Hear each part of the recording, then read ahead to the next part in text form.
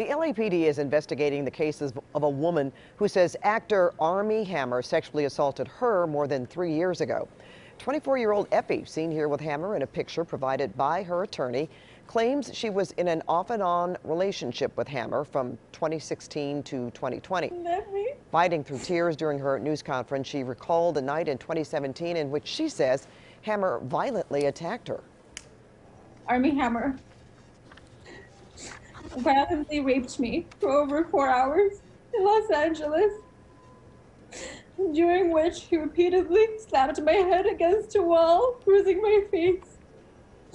He also committed other acts of violence against me, to which I did not consent. The actor has said any affairs outside of his marriage were, quote, completely consensual and that they were fully discussed, agreed upon, and mutually participatory. Hammer's attorney today released what he says is a text from the alleged victim from July of last year, in which she talked about indecent acts she wanted to engage in with Hammer. And he also released a statement on today's accusation, which in part calls the woman's action an ill-advised legal bid that the attorney says will only make it more difficult for real victims of sexual violence to get the justice they deserve.